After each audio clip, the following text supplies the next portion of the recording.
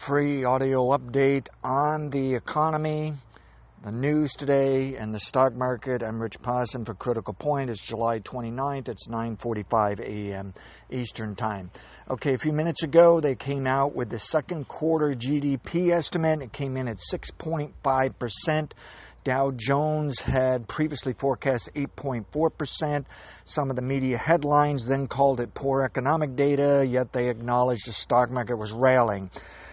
Basically, though, I view 6.5% as follow-through from the first quarter, suggesting there's a good chance we see a 6% GDP this year. It's very much in line with our macroeconomic outlook and the stock market outlook. I think you got two types of buyers. One type basically saying, okay, if it's 6.5 versus 8.4 expectations, then this gives room for the Fed to just stick with it and see if we can push that GDP even further. So they buy, okay? However, you can have others who are saying, hey, there's nothing wrong with the 6.5.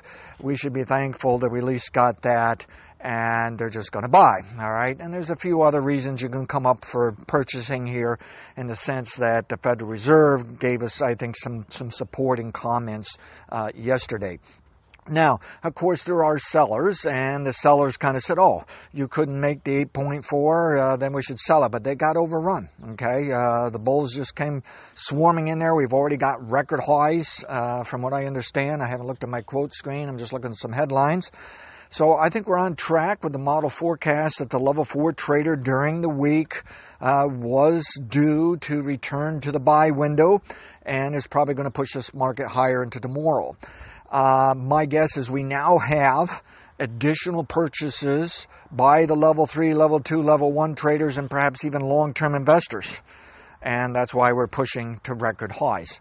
So I really like this price action. For you subscribers, you have a full understanding of what we're talking about for these types of trends, these types of buyers that give us a better indication of when the market's going to fluctuate than, say, watching news and doing the fundamental economic analysis and staring at charts, okay? You got to become a subscriber, see how this works, and my guess is you're going to want to stay with it.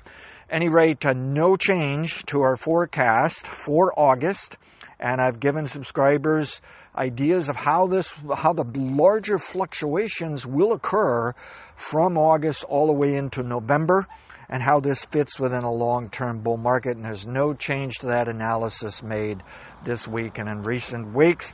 And tomorrow we'll do the weekly update. If there's any complications, we may delay it to the weekend. But that's where we'll discuss very short-term to very long-term, even super long-term, and get everybody caught up to date of what this model output is looking at, as well as my personal opinion and confidence in that model output. Anyways, looking really good today. And I just wonder if maybe the selling for the end of the month is over, and we're seeing that final wave of buying to support this market right into the end of the month. I think the level 3 trend is up into next week, and then I won't give away what we're looking at for August and November. You got to be a subscriber. Check us out.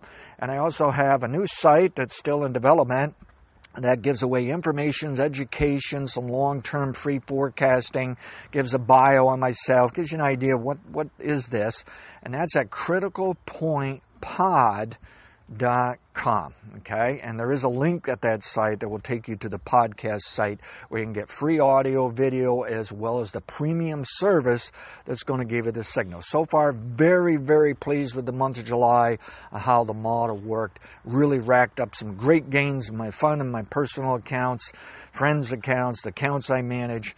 Great month. Have a great day. Past results are not necessarily indicative of future results. I really like the economic data that came out. The people calling it poor economic data, well, okay, if that's an excuse to buy, then great, I'm with it.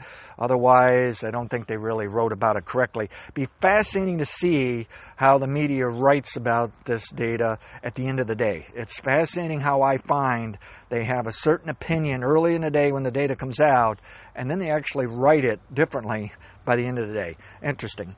Have a great day. Thank you.